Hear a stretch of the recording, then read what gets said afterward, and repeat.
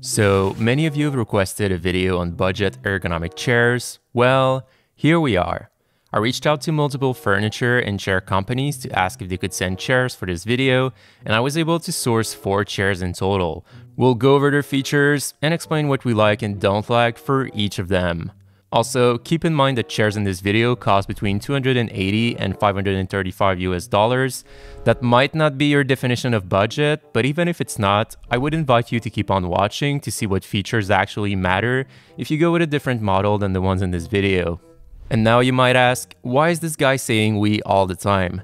Well, for this comparison, there will be 3 judges. First in line is me. Now you might ask why I'd be a good candidate to review chairs. Well, I've tried my fair share of chairs over the years, working at various tech companies, and I've also tried many chairs at home, including this one. I have a pretty weak back overall, especially in the upper region, and it hurts easily if I'm not using a proper chair. So my back will tell me if a chair passes the comfort test. Next judge is my girlfriend. You might already know her from some of my older videos as my girlfriend. Now, what makes her a great judge is the fact that she's quite shorter than me. I'm 5'11" and she's 5'3", so she'll represent shorter folks out there and see if chairs are sometimes too large. Also, she happens to have lower back pain, so if we sum our back pain, we actually cover a full back. Finally, our most important judge is Mr. Fluffball here. Mr. Fluffball keeps to himself most of the time, but he's quite precious and will only sit on the most comfortable chairs, so he'll be there to help us make our final decision. So we'll cover each chair individually, starting from the cheapest to the most expensive, and at the end, we'll give our verdict on the pros and cons of every chair and which ones we'd recommend given their price. In order, that'll be the Branch Furniture Ergonomic Chair, the Laura Davidson Bowery, the Steelcase Series 1, and finally, the Steelcase Series 2. Alright, let's go. Whoa, wait a sec. Did you know that less than 5% of you are subscribed to this channel? That's crazy. This video took a while to make, so please consider subscribing, and while you're at it, might as well follow me on Twitter and Instagram. Alright, back to the video. So we'll start with the ergonomic chair by Branch Furniture. It comes in the smallest box out of the bunch, and the chair requires a bit of assembly. I started with the base where I added all 5 wheels. I then added the gas cylinder in the middle hole. After that, I secured the backrest to the seat mechanism assembly, and I was able to add the frame of the chair on the base. For the seat, you need to install the arms on each side with 1 screw each. You gotta make sure they're not locking though, as it would prevent adjusting the arms sideways. Finally, it was just a matter of securing the seat to the frame by sliding it into place. So this chair retails for approximately $280 US, and in terms of configuration, the only aspect you can change is the color, where you can get 3 options for the seat and 2 for the frame. Here with me is the all black variant. It's also worth noting that this chair comes with a 7-year warranty, which is quite surprising given its price. Now, although this chair is the most affordable out of the bunch, it packs a lot of features. First, the base is actually made from aluminum with a polished finish. It's the only chair today that has an aluminum base, others are plastic, so that's quite impressive. Although to be honest, it's mostly an aesthetic feature, as I don't believe one can truly break a regular plastic base. The back of the chair is made from a mesh material, so that's great to keep you cool all day long. If we look at the adjustments, the knob at the left lets you lock the tilt mechanism, then the one at the right adjusts the height of the chair. There is a handle at the right to adjust the depth of the seat, although the operation is fully manual and it's easier to adjust while not sitting on the chair. The back tilt tension is adjustable, but the control is under the chair and pretty hard to access without flipping the chair on its side. The armrests are also adjustable in width and height. There are levers on both sides of the chair to unlock the armrests so that they can move sideways. And then just under the pads at the front, there are buttons that let you adjust the height while pressed. The pads can also move forward and backward with a bit of force, and there are steps where they lock in. Finally, there is a plastic piece at the back that acts as lumbar support. This one is adjustable in height as well. I was highly impressed by the overall value of this chair for the price. Not only you get a chrome base, but you also get all the adjustments I would expect on a professional ergonomic chair. When you tilt back, the seat tilts a bit at the same time to ease the movement, and the fact that the depth of the seat is adjustable is also a great thing to see. The chair itself is relatively light at around 35 pounds, making it great if you want to move it around. Now, it does seem like a pretty awesome chair for the price, but here are downsides we have noted while using it. The biggest problem with this chair for us was the lumbar support. Both my girlfriend and I found it too pronounced and too stiff for long-term sitting. After a few days, we both felt lower back pain because of it and wanted to sit in a different chair. It seems like it's too hard compared to the rest of the mesh backing, which is quite flexible. Removing the lumbar support is one suggestion in the user guide if you find discomfort, and it's quite easy to do so. So it did help a lot in my case and made the chair more comfortable. However, I'm not convinced that it will provide enough support in the long term with only the mesh. Another downside is the armrest, which I personally found a bit too hard for my taste. When your elbows bones are laying on that surface for a while, it does get a bit uncomfortable. Let's say if I compare it against other higher end chairs that have plastic armrests, but with a much softer finish. I also wish it was possible to get the armrests a little closer to me. Even at the narrowest setting, my arms are not alongside my body. Finally, this is a small detail, but the wheels don't roll super well. I believe that's because they're made for both carpet and hard floors, but still. I still believe this chair is very impressive for the money, and the cons we've noticed might not apply to you, as most of them are related to specific adjustments that didn't feel great based on our preference. At least, it is possible to remove the lumbar support, which did help in our case. If your budget is limited to chairs under $300, I believe this is a much better option than any other gaming chair out there. Next chair is the Bowery from Davidson, and this one came in a larger box than the branch. This one had better padding all around with thicker foam pieces between parts. So I laid out all the parts and then started the assembly. Again, starting with the base and wheels, I then added the gas cylinder. After that, you need to add the seat on you to attach the back upside down, as it's quite heavy otherwise. And here, the parts that assemble together are metal, so that's nice. The armrests are also attached to the seat using 3 long screws each, and then you can put the seat on the base and you're good to go. So first thing I want to highlight is that this chair is a replica of a mid-range chair by Herman Miller, more specifically the Sail. So the design is quite unique, but yeah, it's a copy. It retails for $335 US, and you get a total of 8 color combinations, but I went with the boring black on black colorway. In terms of warranty, this one comes with a 2-year warranty, which happens to be the shortest coverage out of all 4 chairs in this video. Now, if we look closer, it features a more standard plastic base. Again, nothing wrong with that, and I believe the wheels are exactly the same as the branch ergonomic chair. And the seat base with all the adjustments is actually from the same brand as the branch chair, so I don't know if only these seat bases or the whole chairs themselves come from the same factory. Fun fact, I believe the autonomous Ergo Chair 2 also has a Donati seat base, so we can probably expect a similar level of quality in terms of adjustments and movements between these brands. Speaking of adjustments, the left side handle will lock the backrest in place, and you can lock it at different positions too if you want, although I feel like that's a bit weird. And then the handle at the right is kind of multi-purpose. There's a knob that slides out and lets you adjust the tension of the backrest. Then there's a paddle to adjust the depth of the seat, and another one for the height of the seat. As for the armrests, they can only be adjusted in height, no width or depth adjustments like the branch chair has. And as for the backrests, there is no adjustable lumbar support of some sort. So both my girlfriend and I thought this chair was quite comfortable out of the box. The lumbar support was not hurting our lower back, although it was not super pronounced either. The way they did the backrest is interesting as it flexes a bit, so it's sort of a rubbery material and it molds to the shape of your back a bit and does allow for a bit of movement during the day. But in terms of downsides, the major ones is the armrests, as they provide very little adjustment and they also have a pretty hard surface like the ones on the branch chair. They're also a bit too wide for my likings. Other than that, I feel like the lumbar support might not be enough in the long term. It is comfortable, but it doesn't provide a lot of support given that it's as flexible as the rest of the back. Finally, the wheels are also not the smoothest and require a bit of force to move around on a hard floor. So for around $50 more than the branch chair, I feel like you are getting a more comfortable chair out of the box. However, the warranty is only 2 years instead of 7, and the armrests are not as adjustable as the branch chair. So we've looked at 2 chairs now, and there are 2 others that are super nice coming up that you don't want to miss. But first, let's hear a word from this video sponsor, Skillshare. Skillshare is an online learning community with thousands of inspiring classes for creative and curious people. It's curated specifically for learning, always ad-free, and they're consistently launching new premium classes, so you can follow wherever your creativity takes you. It's also less than $10 a month with an annual subscription.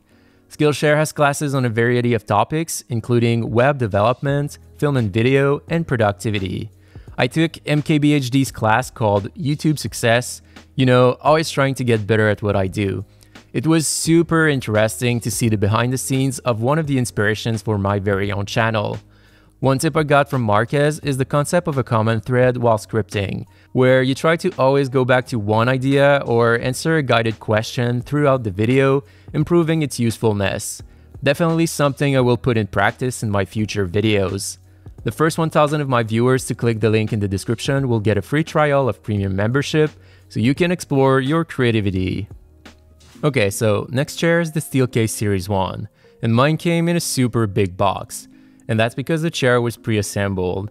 Looking at other videos on YouTube, it seems like the assembly would be a bit simpler than other chairs I assembled earlier. For those who are not aware, Steelcase is a furniture brand that usually provides chairs, desks, and other types of office furniture for businesses. So their products are high quality, made to last, and usually more on the expensive side. However, this Series 1 chair is their cheapest ergonomic chair, I believe, as it starts at around $400. It is more configurable than previous chairs, and the one I went with has the hard floor wheels and the 4-way adjustable arms. And this configuration brought the price up to $419. You can actually pick the color of the backrest, seat fabric, and frame, and you can also get this chair in a stool configuration. You get quite a bit of options here. In my case, I went with a simple all-black configuration. Now, if we look a little closer, this chair has a plastic base.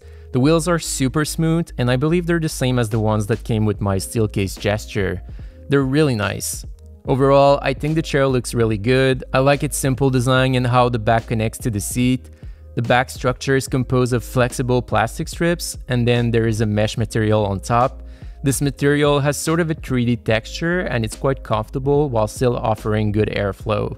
Steelcase offers a lifetime warranty on their chairs, including this one, which is better than any fixed-year coverage, and I think that tells a lot about the confidence they have in their product.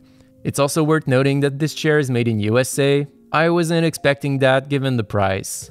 Now, under the seat, there is a single adjustment handle. The paddle will control the height of the seat, and then there is a knob at the very end with 3 positions. This chair has a weight-based tension system, which means that the back's tension depends on the weight on the seat itself, which is pretty cool. Makes things a little more automatic, but you still get 2 tension settings. So first knob position is the standard tension, which would be better for folks with smaller builds, and then the second position is for larger individuals that need a little boost in terms of back tension. Finally, the last position locks the backrest in place, only when resting straight however, not at an angle like the other chairs did. There is a second handle under the seat that lets you adjust the seat depth, and it glides well. Now as for the armrests, I have the 4-way adjustable ones, and not only they move up and down, they can also move from side to side, front to back, and they can rotate too. So that's pretty cool. Finally, at the back, there is a lumbar support section, and it's adjustable in height for proper lower back support. Now, to what I think of it, I think it is my favorite. It's the first chair that I tried that I thought could work for my problematic back in the long terms. Just by the looks of it, I wasn't sure because it looks super small, but it is very comfortable and goes just high enough for proper support for my back. My lower back also feels well supported, and I feel like the tension is just right for me, especially when using the boost setting. I can easily recline when I want to, but the chair keeps me straight when I'm focused. Another great feature of this chair is that the armrests are not too stiff. My gesture is better, but these do the job, and I like that I can bring them a little closer to me. I would definitely recommend the 4-way armrest upgrade since it's only $5 and allows a lot more armrest movements. Finally, it's really compact and lightweight, so I think folks with cramped spaces would like its form factor. My girlfriend did like this chair too, but preferred the Series 2, which we'll talk about in a second. Now, in terms of downsides, I think the biggest with this one is how the armrests are attached to the back. Since they're fixed to the back instead of the base, they move quite a bit when you recline, which sort of makes it harder to continue working while doing so. They might be in the way if, as an example, the armrests live just under your work surface and you try to lay back. It's not a deal breaker, but it's definitely something that the other chairs in this video did better. But I would still pick these armrests over the ones from previous chairs, given that they're more comfortable. Other than that, the chair doesn't let you lock the backrest at an angle if that's something you want. I personally never lock my chair, so it's not a feature that I'm missing. Okay, now to the last chair of this comparison video, the Steelcase Series 2. So like the Series 1, mine came in an identical box and it was pre-assembled. Again, you would get it unassembled, but the assembly is fairly simple. So this chair is a bit more expensive than the Series 1, and that's mainly because of the back and armrests, as the base and seat are identical, but more on that later. This chair starts at $459, but my exact configuration would be $572 as of today, I believe. The options I picked that made the price higher are the peacock seat fabric and the seagull frame color. So if you don't mind about the exact colors, you could bring it down to $535 instead with the same ergonomic configuration. As for the ergonomic options I picked, I went with the 4-way adjustable arms, which are a $59 upgrade, and the hard floor wheels for a $17 extra. One upgrade that I didn't pick is the 3D micro knit back, which adds a fabric on top of the plastic back plus a plastic lumbar support and option, and I think I would pick this option if I were to start over, but again, more on that later. I think this chair looks incredibly good. Colors are preference, but I love this color combo, and knowing how good it looks, I would probably have tried something similar with the Series 1. The back is made from a plastic material, and the way it is molded allows for some flex, with sections needing a bit more support using a thicker plastic structure, such as the lumbar area. It's pretty cool and quite comfortable overall for a plastic back. The other main difference with the Series 1 being the armrests. These are quite better, being attached to the seat instead of the back, so they stay parallel to the work surface and barely move when reclining. They also use the same surface material as my gesture, making them super comfortable to rest your elbows on. So in terms of adjustments, this chair offers the same seat adjustments as the Series 1 and works in the same way. One handle for seat adjustment, back tension, and tilt lock, and one handle for the seat depth.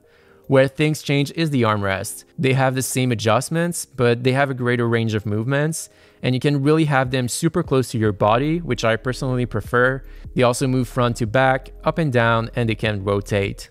Finally, the version I have has no adjustments on the back itself, but the version with 3D micronit can come with a height adjustable lumbar support, which I would personally get for an extra $15. So to what I think about this chair, I think it's great. To me, the best feature is the armrests. They have the level of adjustment that I expect, and the surface they use is super comfortable. The fact that they stay straight even as the back tilts is also great to feel connected to what you're doing, even while taking a little back break. The level of adjustment is very similar to the Series 1, especially in the seat area, so same comments apply. The weight-based tension feels great, and with the boost setting, I feel like it is just right for my body to make sure I stay straight when I want to and can recline too. Another great aspect is I think it looks super nice, but again, that's personal preference.